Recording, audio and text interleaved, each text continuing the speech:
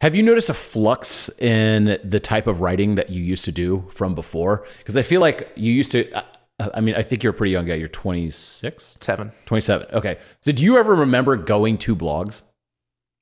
A little. In what sense? Well, it used to be in the beginning of the internet, like there was no like place, you wouldn't have feeds, right? So now you open up some Facebook, Instagram, whatever to have you, and you just look at a feed. It used to be, you think like, oh, I want to go to Noah Kagan's blog. And that's how you read it.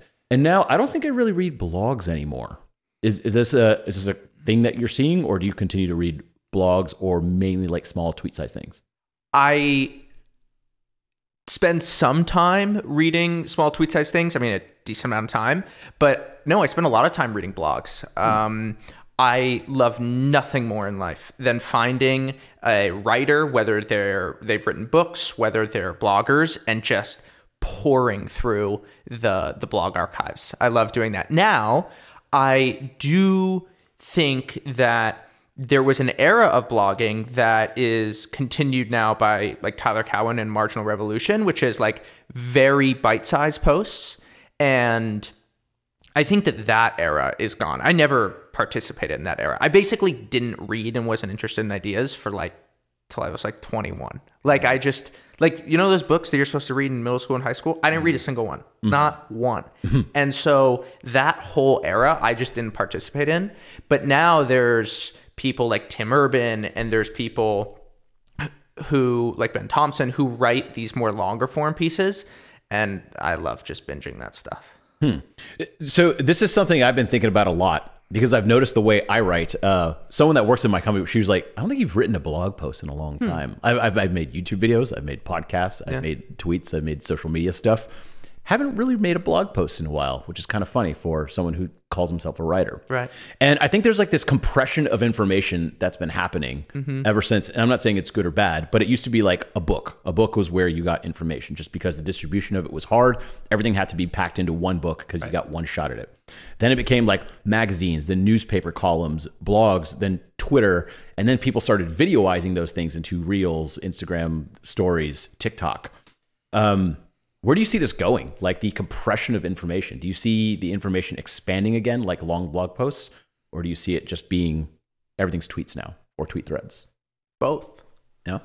So what you have is your average or median consumer is going towards more and more compressed ideas. But at the same time, there's podcasts that are 2 to 3 hours long that people absolutely adore. And there are still times where I want to read long form. And also, the most mileage I've gotten out of the things that I've made has been from long form. 15, 20,000 word essays where I spend 4 to 6 months of my life just inhabiting a single idea and then beginning to express that. And yeah, in terms of sheer reads, in terms of sheer page views, sometimes they get more. But I think that what really matters is that the people who read through all those, they develop a kind of relationship with you that can't be developed through short form bites.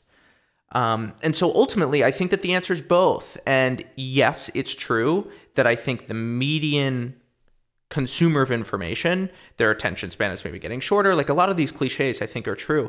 But at the same time, it is sort of continually shocking to me how essays that I've written, like Peter Thiel's Religion and What the Hell is Going On, they still bring in people. I mean, I just wrote a piece about the liberal arts. It's 17,000 words. And I've now like sort of clustered with this galaxy of people who want to create new liberal arts schools. And that happens because of the depth and the multifaceted nature of that post, which admittedly was probably a little too long. That's totally true when you say that, because some of our top performing like SEO articles are long articles I wrote 5 years ago. Yeah. And still to this day continue to bring in hundreds or thousands of visits per day, and also get email signups and sales, etc. Whereas I've written some viral tweets and no one knows about them. Like they're just gone in the ether.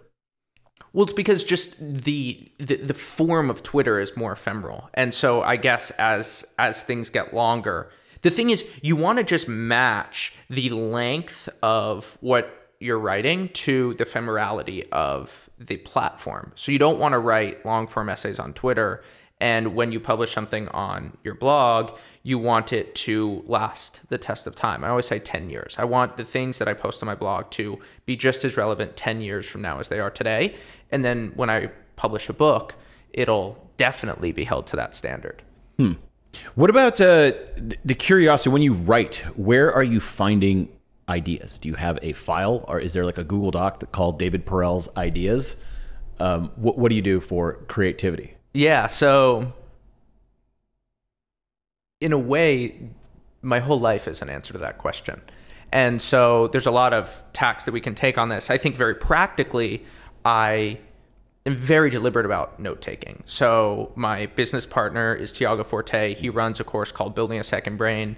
Took it in 2017. It just changed my life from just being able to be somebody. I remember I used to walk around New York City with all these ideas as I was walking. I'd sit down at a Starbucks and I would look at my computer and all my ideas would just disappear. It was as if my brain had gone blank, and I was like in the movie 50 First Dates when Drew Barrymore, I think, loses her memory every single day.